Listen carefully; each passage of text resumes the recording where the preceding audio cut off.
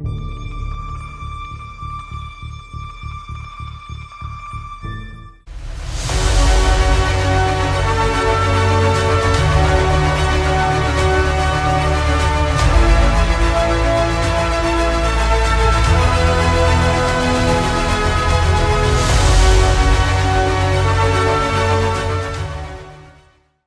we are live. Well, hello, everybody, and welcome to another episode of Average Superstar TV. I am your host, Laura Lepre.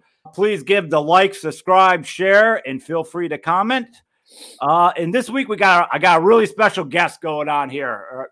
This is a guy who's been in a lot of movies we all know very well, everything from The Children of the Corn to The Return of the Living Dead to the almighty ex-presidents from Point Break. Please, ladies and gentlemen, welcome John Philbin. John, welcome to the show. So glad to have someone like you on my show. Thanks, Lauren. Awesome. Glad to be here. Awesome. So yeah, you're involved with two important things. I'm an actor, filmmaker myself, but at the same time, I've always been drawn to surfing. So I'd love to go over those two eras. So did you always want to be an actor, or is it this something you saw at one point and said, yeah, I'm going to jump in on that? I always wanted to be an actor. I mean, when I was in high school, I started acting in the theater and I loved it. It was very special. I had a really magic teacher, Chip Hipkins, in high school, Palos Verdes High School, and we had a really strong drama department.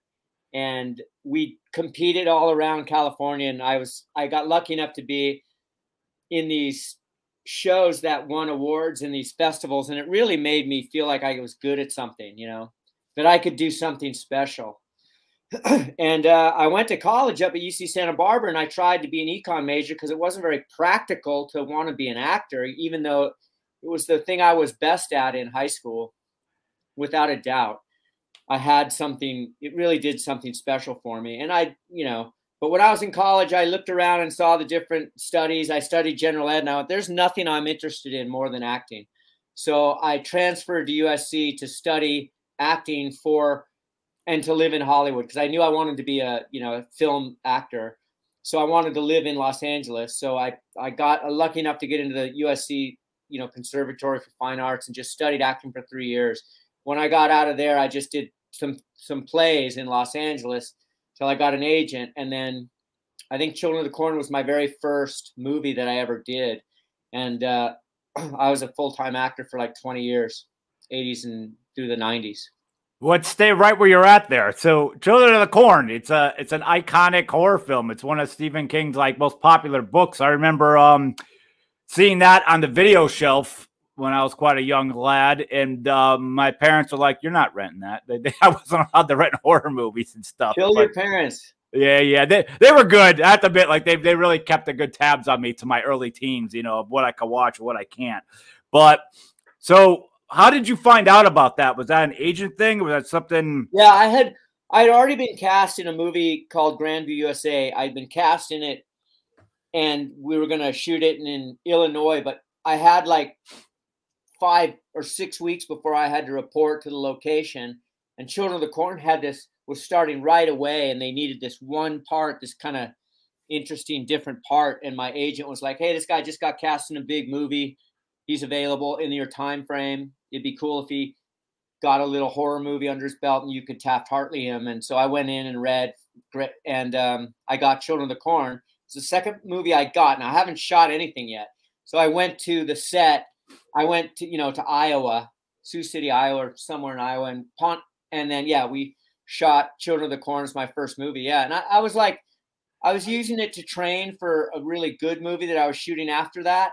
And now 40 years later, I'm talking about Children of the Corn, not that other movie.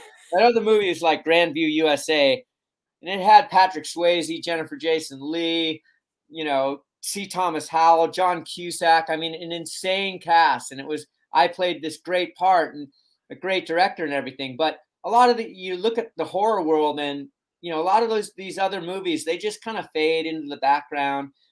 But horror movies, if they touch a chord in people, they're alive forever. They're with you forever. Yeah, it is. It's just I don't know, either hanging on to your youth, or it's just, we just love them so much, We love them. I love them too. I mean, they have a big part in my youth. So yeah, love horror.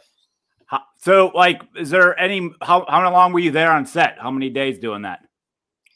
I was probably in Iowa for like 3 weeks, maybe 4 weeks, and I spent most of my time researching for my next role. My next role was a pretty challenging, mentally handicapped person, you know, and I was working mostly with Jamie Lee Curtis and Tommy Howell, and I was you know, going to these community centers that had, you know, mentally handicapped people. I was like playing bingo a lot and studying the motions and the sounds they were making.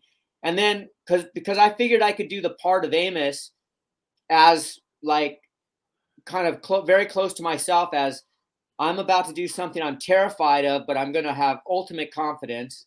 And I'm just kind of like in a zoned out space of like self-created euphoria, because I'm going to commit suicide. I'm going to sacrifice myself. I'm a sacrificial lamb. And so I was really able to, I didn't have to study anything different from what I was going through in order to play a guy that was scared but going to do this thing. And that for me was working on film. Mm-hmm. You know, you're rolling, the camera's rolling, and I'm supposed to say this line now. And, you know, it was very easy to go from what I was going through as a person, you know, and move it into what I was going through as an actor, and to move it into the character. That's awesome. So, I mean, on the side, did you get to like talk to Linda Hamilton? Of course, yeah, we all talked to everybody. You know, I wasn't there as long as the other kids. I didn't get to work with Courtney Gaines and John Franklin very much. I've become close friends with them now, like kind of like family. They're just such. I mean, I don't think it's very normal in films, and every actor says this. You know, films are weird. You work on a film, you could become best friends, you love everybody, and then you never see them again. Yeah. Well, in these horror movies, you work on the film, then you never see them again, and then 20 years later, the film becomes a cult classic, and you get to see them, and John Franklin and Courtney Gaines are the most amazing kid. They're not kids anymore, but as men, yeah, they're just fantastic. And we're like kind of starting out a little family as they, you know, because I just joined the Children of the Corn, you know, convention circuit. I signed with Chris Rowe Management, and because they invited me to, and I'm like, I would love to do these shows with you guys. And they're so smart and so funny and so kind. It just turned out that, you know, we all really like each other, which doesn't happen all the time. But, you know, I guess maybe it happens now in the Marvel universe. I don't know. But yeah, we're all like family. We love each other. That's great. So when you are, I guess, like, when you're out there in the middle of Iowa, that's where you were shooting. Yeah. Were you guys in the middle of nowhere, or was there kind of a town close by where you guys, like, when you weren't shooting, could kind of, you know, like? Yeah, there was a town close by. I was staying in a hotel. I had a weird schedule because I didn't work with the pack. Yeah. I'm out there working every day, and, you know, yeah. And I just get called in like 3 days, you know, out over, or 4 or 5 days over 2 week period. You know, the rest of the time, I'm like spending per diem. I'm in a nice hotel. I've never been on a movie set. I've never been paid to go stay in a hotel. I'm like spending all my per diem at the mall. Like as if that mall is different from any other mall. I'm like, look at this leather jacket I bought, you know? And I'm like, what? People are like, what do you need a leather jacket for? I don't know. You know, I got it in the mall with my per diem. And people are like, you should probably think about saving some of that. Yep. I was like, why?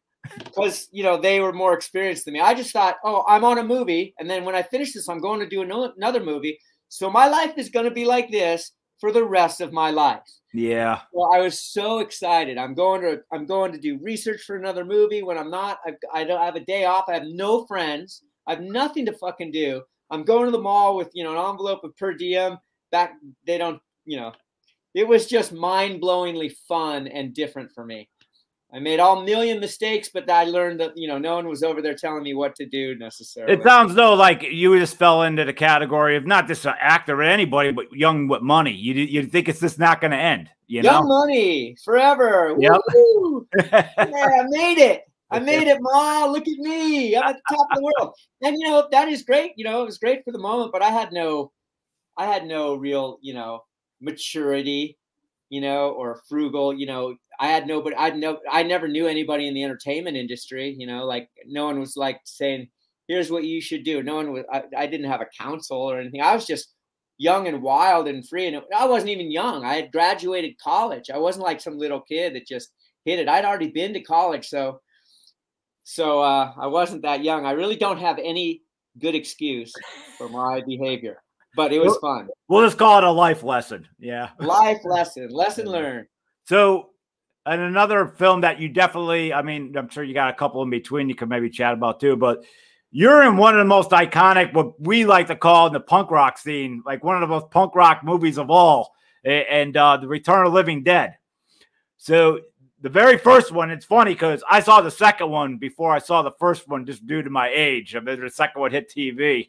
And I remember going back and seeing the first one, and I was, 12-year-old mind, I was quite confused with Thomas Matthews being in both. I was like, well, I didn't know what was going on. But yeah, so tell us what that experience was like. Okay, there was an actor's strike going on in Hollywood. I'd done like 4 films, and my agent goes, hey, there's a really interesting director, Dan O'Bannon, doing a horror film, and it's interesting. It's got punk rock music. It's a zombie film. I'm like, well, I'll go in. I'd love to go in on it because no one's working right now. It'd be great to get a job doing something. But I read the script, and I go, I could play this nerd. I was a full-on punk rock kid, but I wasn't full hardcore, like Mark Venturini's character. I was more new wave. Because in my real life, I love punk rock and everything, but I would go to clubs and dance, and I was kind of a new wave guy. I wasn't hardcore punk rock. And so I just totally, I identified with this character, and I went in and read for it like 4 or 5 times. And Dan O'Bannon put us together with all these different kids and would rehearse scenes over and over and over again until he saw chemistry he liked, and then he put out the offers, and I got the job, and I was thrilled because, a union had gone on strike, and we had got in under we're working anyway. We're in Hollywood making a movie, and it's a bunch of kids. I knew Tom Matthews, and Brian Peck also went to USC, so I knew him too, because I went to USC, graduated USC. I'd only been out of USC about a year, maybe a year and a half, and it was super fun. It's shot in LA. So I was in my city. I got to drive to locations in my car, and show up at the studio and just have a green room that we'd change in and hang out in, and they built studios, and we had some outside exterior locations, which I love. And we shot at night a bunch of times, which was really kind of fucking spooky and cool. So, I really didn't know what was going on in the rest of the film. I just knew what was going on in my scenes. So when I saw the film, I had no idea all that shit was going on, even though I'd read the script. But if I'm not in the scene at that time, it was hard for me to understand why I would be reading the script. But no, it was really fucking. You're worried about your own performance, not to sound selfish, but I totally understand you. You want to be able to knock it out of the ballpark. So it's actors are understand, like I'm just interested in being the best I can be, and what when the camera's on me, and that I love that. The more I watch it, the more I'm like, yeah, that's fucking cool, man. Nobody knew what Dan O'Bannon was doing, but Dan O'Bannon, he's a real genius. To make those zombies, fast and funny, and to play punk rock music and make it a comedy zombie movie. It's the first zomedy. Now that's become a cliche genre, but he's the first guy to invent a genre of comedy zombie movies. R.I.P. man, he's so awesome. And that's another cast that we're totally like family now. I didn't see those people for 20 years, and then I get to see them at a big screening, and there's a bunch of people who love the movie, and God couldn't make me happier. I mean, I'm so lucky I got involved in those 2 movies, because they've given me like a second career. They've given me the horror convention career where I get to meet all people I love and fans that I love. And it's just really a wonderful thing that I've learned to appreciate and really love and enjoy. That's awesome. Yeah. Did you get any like the punk rock bands during like those years that like recognized you from the movie and like would pop when they saw you, or now? Not to my knowledge. No one ever came up to me and said, it happens now. Yeah.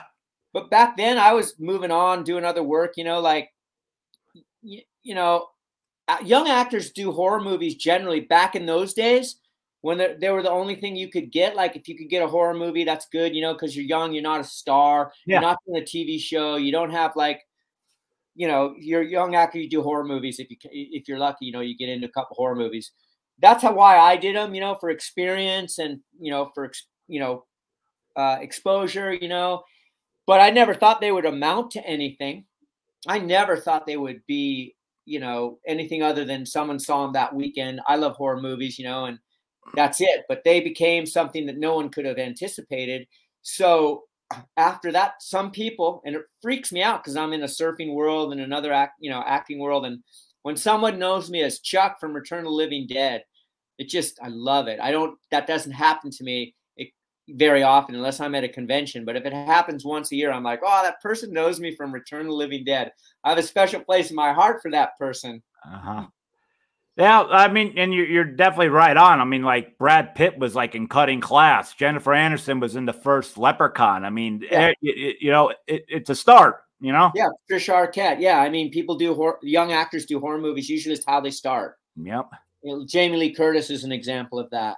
By far. And she was almost like typecasted at for a while. You know, she couldn't even get out of that. But you know, and now she's back doing them again. The wheel turns for everyone. If you can just stay alive, the wheel will turn. It turns for us all. It's awesome. So, and I know your surfing world led you obviously into the Point Break movie. I think so. I mean, yeah, definitely. I mean, I've always surfed. You know, I started surfing young, and surfing is really important to me. And I think my 5th movie in Hollywood, you know, I'd done like 4 movies, and I got a script to play a character named Turtle in a movie called North Shore, which films on the North Shore of Oahu, which is the mecca of the surfing world. And they had cast a bunch of pro surfers, real surfers who were my idols growing up, you know, besides Montgomery Clift and James Dean, Jerry Lopez, Rory, you know, Mark Occhilupo, you know, Laird Hamilton. These guys were heroes of mine. In my favorite activity besides acting, surfing and acting are my 2 favorite activities. And I said, I got to be in this movie. It was hard to get into. It was hard to get, man. I mean, you had to surf, and they didn't really see me as that character, but I worked so hard, and it ended up being like the best experience of my life, you know. And I don't know if that's why I got Point Break, but North Shore made such a big impression on the surfing world, and it crossed over into the acting world because I was a big character, and I think Universal Studios put it out, and people were going to do this bank robbing movie. Point Break's a bank robbing movie, but it takes place in the surfing world. And the casting directors and directors were looking for some authenticity. And so I think that the reason that I'm not sure, I'll never know how I got into Point Break, if it wasn't from just my acting or if it was from the work I had done in North Shore. But whatever reason it was, I got cast in that part of Nathaniel in Point Break. And you know, I got to work with Patrick Swayze again and meet and work with Keanu Reeves, who I'll love for the rest of my life. And I'm really good friends with Bo Jesse and James LeGros. You know, we're all, you know, I love those guys. And so and Gary Busey. You know, I'm a surfer, so my favorite surf movie is Big Wednesday, and Gary Busey plays the master. Oh, gosh, I have that. I still have it on DVD. Yep. So my surfing, for me personally, and not a lot of people know this, but my personal surfing claim to fame, everybody thinks it's something else, but it's that Gary Busey, who played the masochist in Big Wednesday, shoots Turtle, played by me in North Shore, shoots him in Point Break, which is the 3rd, you know, those are the 3 best Hollywood surf movies ever made.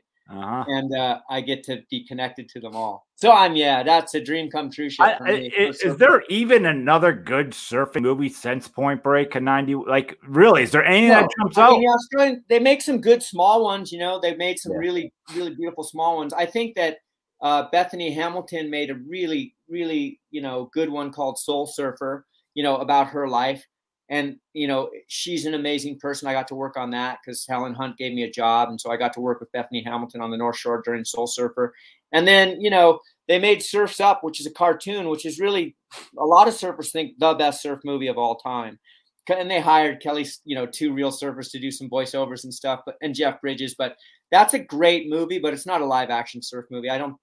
You know, they tried to make a remake of Point Break, that didn't work out. I couldn't even do. I'm one of the people. I'm not a giant fan of remakes. If I just like what I saw and it's in my heart. And Point Break is one of them movies. Like, why do you need to touch it and put a cell phone in it? I just, you know. Yeah, that was a mistake. But you know, I hope if they make a TV series, I hope I can be on it as like an old cop or an old FBI agent or something like that, or an old surfer. I don't care. It would be cool if they make a TV series out of that, and I get to be. That obviously had to have taken a while, like that chase scene between Keanu and Swayze through the houses and all that. Like that God, that was a lot of detail and a lot of coverage on that alone. Catherine Bigelow, you know, she's an Academy Award-winning director, but she hadn't won her Academy Award yet, but she was on her way. I mean, James Cameron was her partner at the time, and they worked together, collaborated together on making that movie. And she's just a fucking visionary. And she knew Keanu Reeves could be a movie star and stand next to Patrick Swayze and hold his own on the screen. And he did, and he is, you know. And Patrick's as good as big as they get as movie stars go, you know. But she really knew he could do it, and he did. And I'm so grateful she cast me in that movie too, because that really made my trilogy of surf movies. Yeah, absolutely. What was that like? I mean, he's the icon, he's the legend, he's no longer with us. What was it like? Just his aura of who Patrick Swayze was. Yeah. Oh, I mean, the first movie I got, Grandview USA, which I went to shoot, you know, right after Children of the Corn. I worked with him on that. He was super cool, but I didn't get to know him that well. But we were on the same movie, so we have something in common. So when I walked into the rehearsals for Point Break, there was Buddy. You know, like he's got his wand and he passes it around. I'm like, hey man, you know, I don't know if he remembered me, but from that movie, but he did eventually. I never said anything. I just started playing that character from the day one I got there, and so did he. And so you know, there's no one like Patrick Swayze. I mean, there's no one like him. The guy, such a sweet gentleman, you know, and gets so concerned for other people and his actors that he's working with. But when he's on screen, he gives 100%. I don't know where he got his energy, man, but his energy was just coming from some other source. So he's super nice, and he took all us guys, kids in his gang. He just took us over and took us skydiving and took us water skiing and just took us everywhere up to his house in Arrowhead, and like just loved us, and we loved him, you know, and I just loved him. And, you know, I got to know him a little bit afterwards, there's no one like Patrick Swayze. I mean, he was the real deal. I think he was more loved than anybody, because everybody who ever knew him or, you know, got to meet him or spend any time with him, you know, realized how special he was, and people just loved him so much.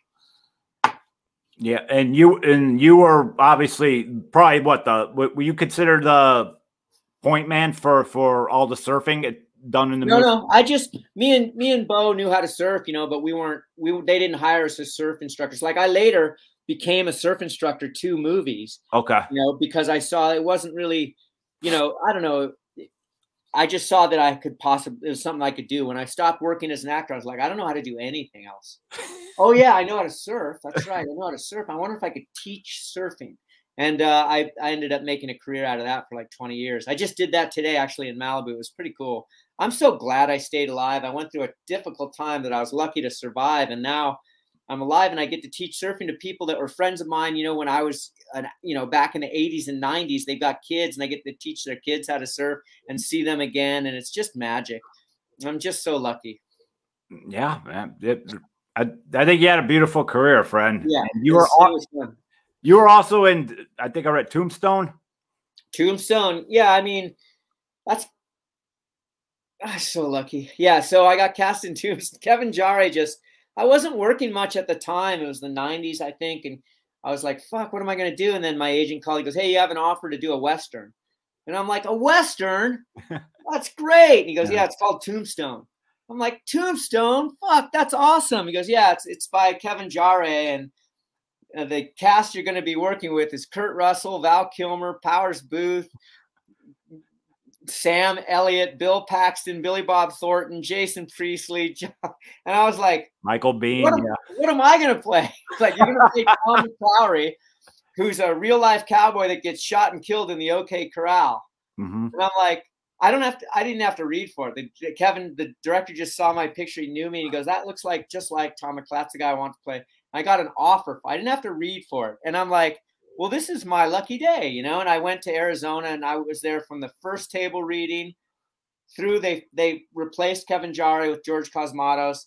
I came back. We took a little break while they reworked the script. And then I came back, and I was there on the last day of filming for the whole thing in Tucson, Arizona. So again, just riding horses and shooting guns out in Arizona. And it was a fucking dream come true for any wannabe cowboy or actor, you know. Yeah, So well, cool. it had to have been, and you got to do the shootout at the OK Corral. I mean, you I got know to I'm do in the that. shootout at the OK Corral. We Yeah. rehearsed that so many times. At one point, we got it down to we had a stopwatch and how many rounds were shot during the OK Corral and how many seconds it lasted, and we got it down to we got it right on the second, and with exactly how many rounds. And then we just started breaking it into filming, but we did a master with it, and we hit our marks exactly. It was really exciting. That's really awesome, and I'd say like you know, what westerns we had that's really held the test of time in recent years since that? You know, I always wondered. What? Yeah, we got some. Unforgiven. Westerns are making a comeback right now. Unforgiven was, I think, a year before that may have even been. Oh, really? Wow. Yeah. Well, yeah, that's a good Western. But I mean, yeah, like Westerns are kind of making a comeback. I think it's like Yellowstone. I don't know if they're Westerns. That's awesome. That's my favorite show by far. Wow. God, I love it. How do you watch what network is? I want to watch it. I hear nothing but good shit about it because I work with Kevin Costner. I love that guy. And I want to see his show. It's for free on Peacock.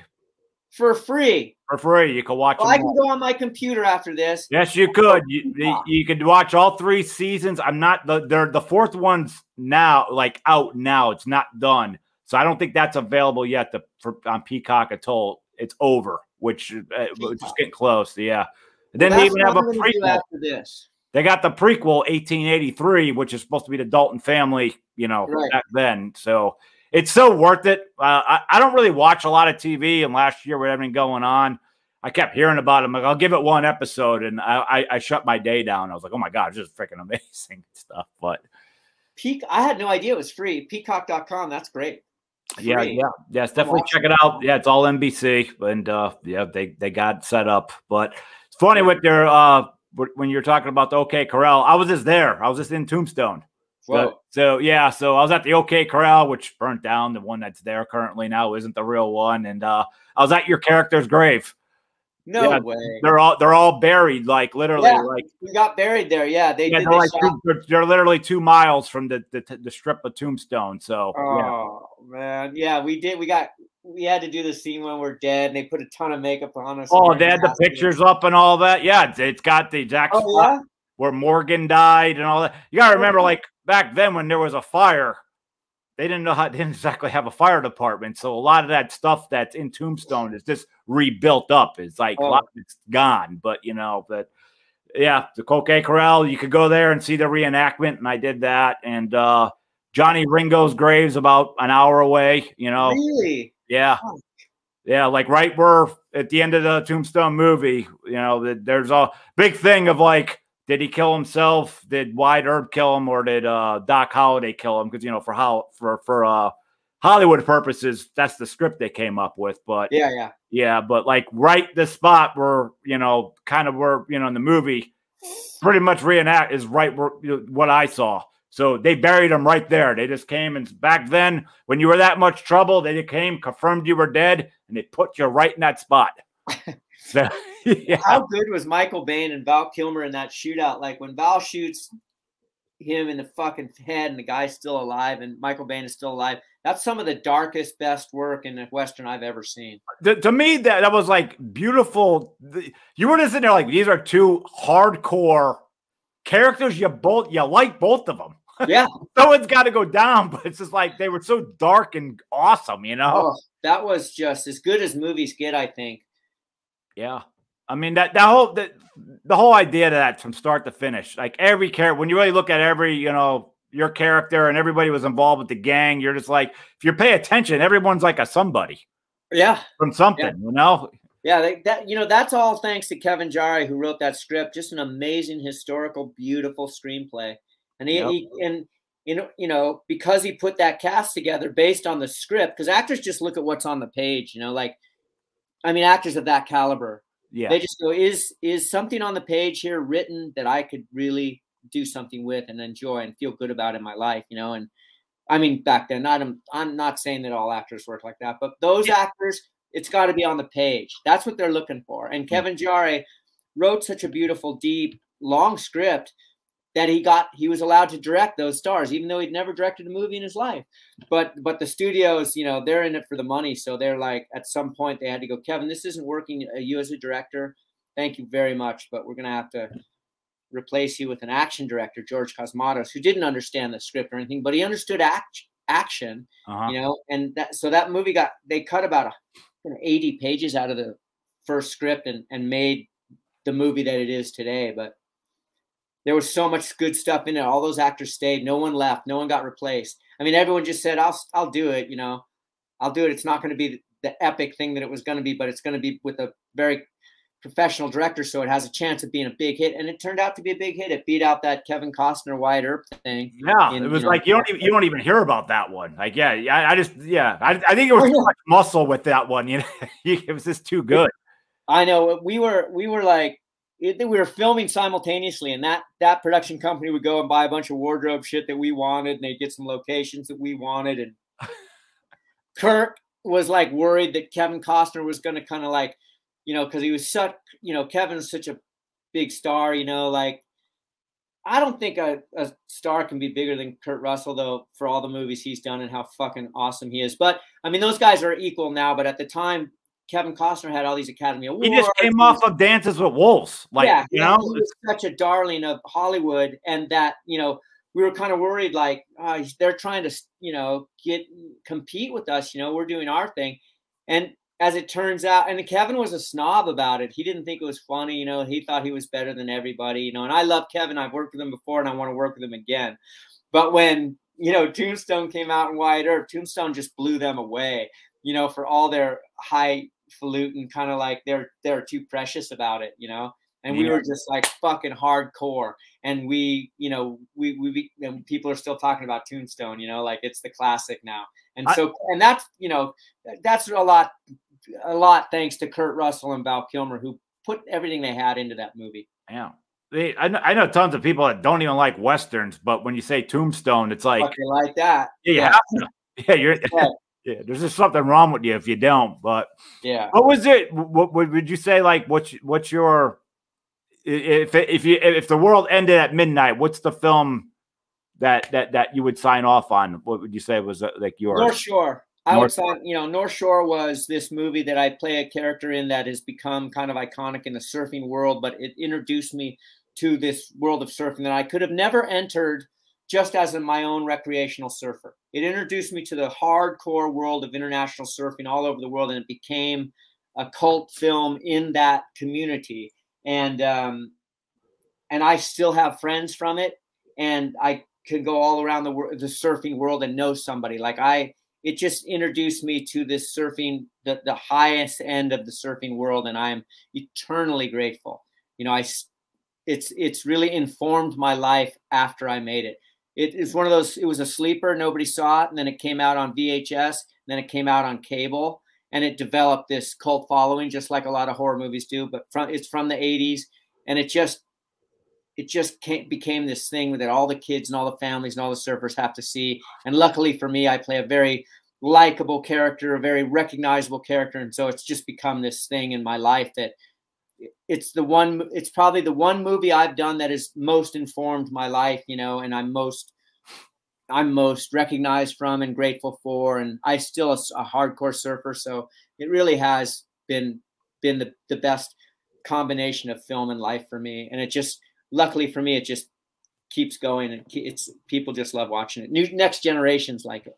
Gotcha. And that's definitely a big part of your life is surfing. Did you just feel the water calling you? Was it something kind of, is it something you always wanted to do, or were you doing this for the film and you started feeling I was surfing before I ever, knew about acting. I started surfing when I was 12 years old. I started surfing in Palos Verdes. I was just like one of those, timing, luck. My dad moved down to LA from Northern California, and he got a house, and there's a beach nearby, and there's some good there's some excellent surfing nearby. I didn't know it at the time, but eventually I learned, I had to learn how to swim, and then there was a beach and kids were surfing. It was in the 60s, late 69, 70, whatever.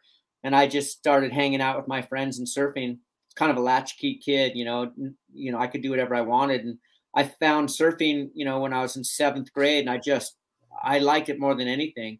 And so that's all I did, you know, like all I did in high school, surfing and acting, and start, you know, by the time I was in high school, it was just surfing and acting, you know. And so when I went to college, surfing and acting. And then when I decided to be an actor, I stopped surfing for a while.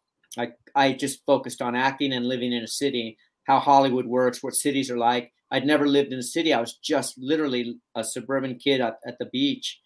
And as it turns out, I loved the city, and I loved nightclubs and music and the city. I just started going to cities and studying acting for years. And it wasn't until I got the movie North Shore that my hero, Jerry Lopez, who was working in the movie and is great, I told him what I'd been up to, you know, and he goes, John, you know, one, you should never quit surfing again. Now that you're back into it, you know, and you're doing it for this movie, you realize, you know, it's a big part. You should never quit. Don't ever quit, because it's cheap. It's free. It's this free form of exercise that you can do all around the world for the rest of your life.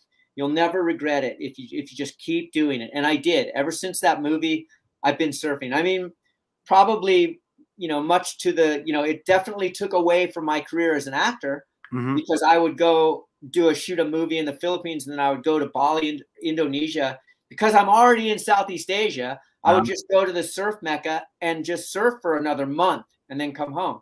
And I did that every fucking year, you know, and it became just a part of my life, would be go on these surf trips to Indonesia. And that was so important to me. And, you know, it was hard on my agent and my career, because they'd be like, oh, you just did a movie, you know, this thing came out, but you weren't around. People wanted to meet you, but you were surfing in Bali. Like, what?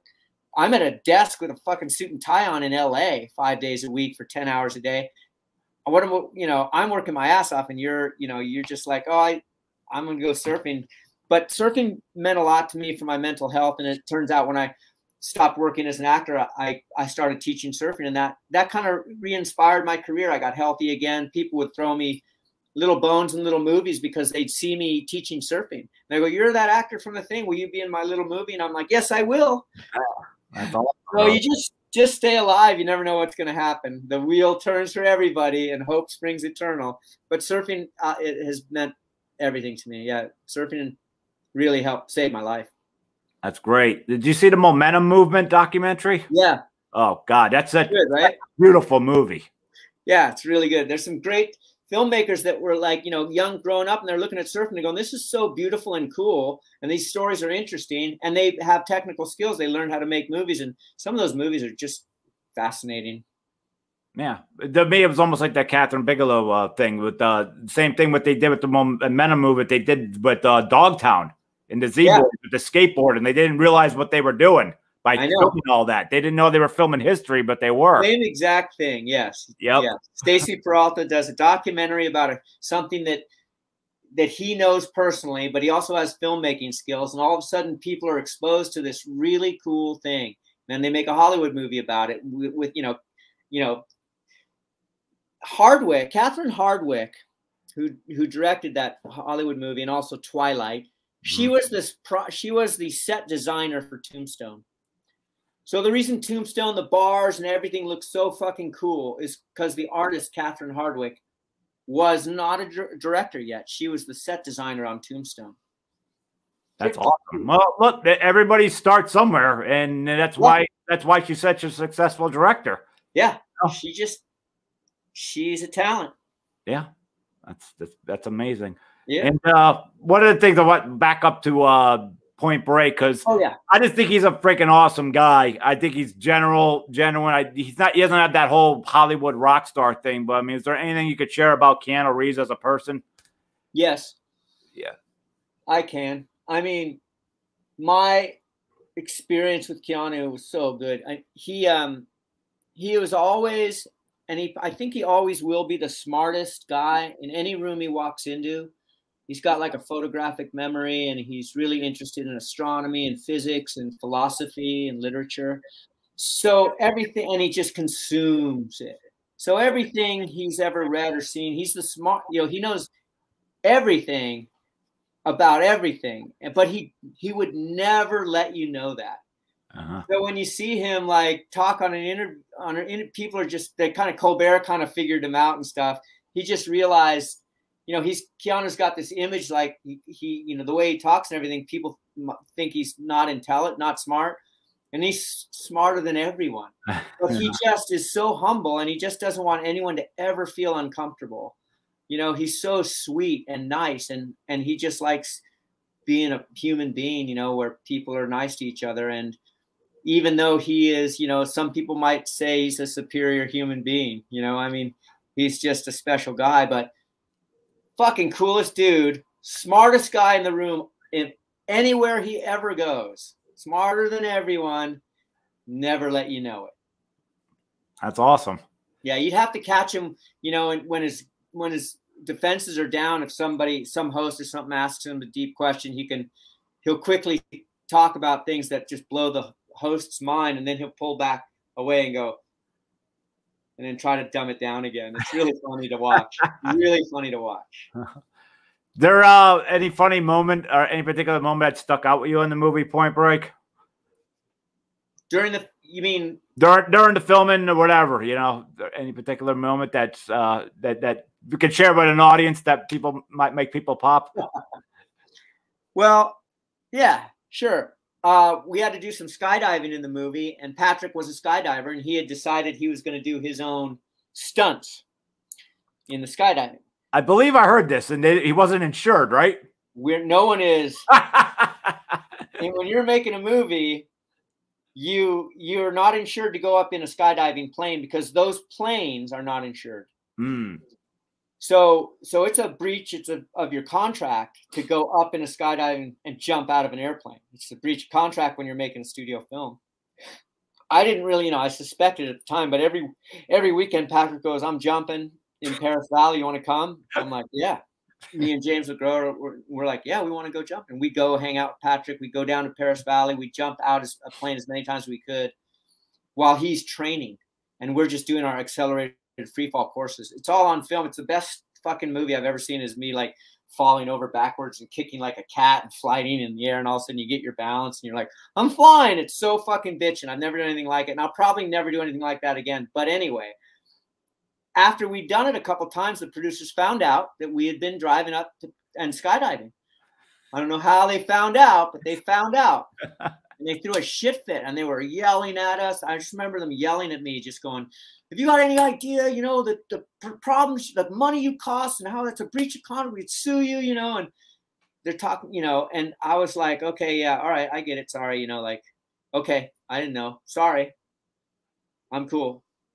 And then, like, I swear to God, that day, like an hour later, Patrick's like, you want to go skydiving this weekend? I'm like, yeah.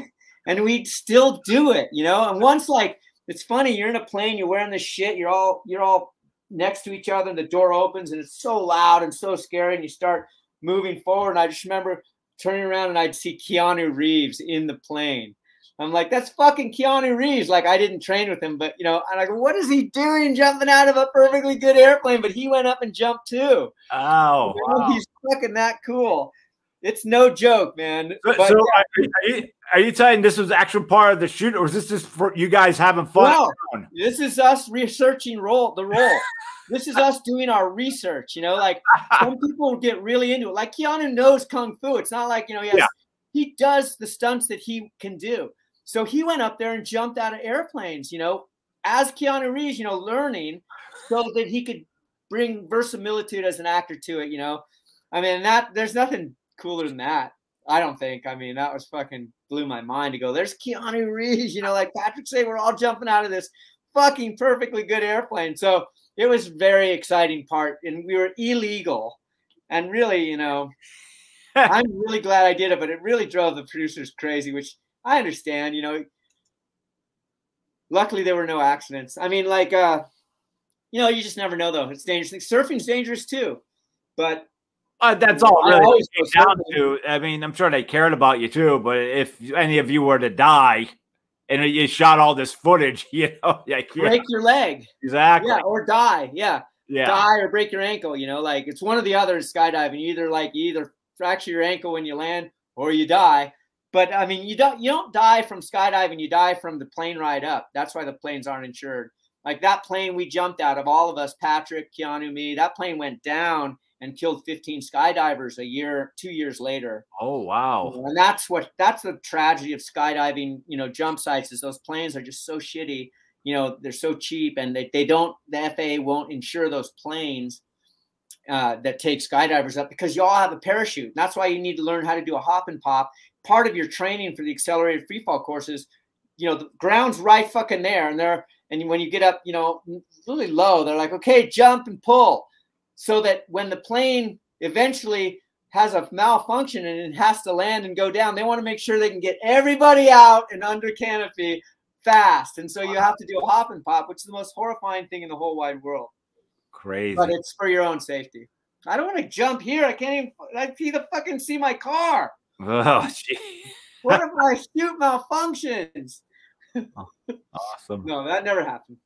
We had a great time. Sweet.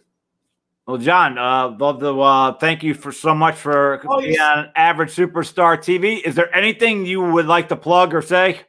I always like to get the floor. Yeah, I did this movie called Undateable John. It's on Amazon Prime. I think it's really funny, but I play my kind of a version of myself. I don't play me, but I play a version of myself, a surf instructor, who's struggling with sobriety, and it's really funny. Sweet, sweet. And if anybody needs to contact you, I'm the easiest guy in the world. It's my name right there. You can Google me. You can go to my website, Pro Surf Instruction. I'm so easy to find. And give my love to Heather Loves Horror. Heather, thank you so much for this fine score. Yeah, you're my little angel. Lauren, that was fun. Thank you. Absolutely. And I'd like to thank anyone who took the time to watch this show. Thank you for stopping by Average Superstar TV. Feel free to subscribe, comment, and share. And we have a new episode every Monday at 5 a.m. So tune in for further episodes. John, I thank you so much again. Thank you.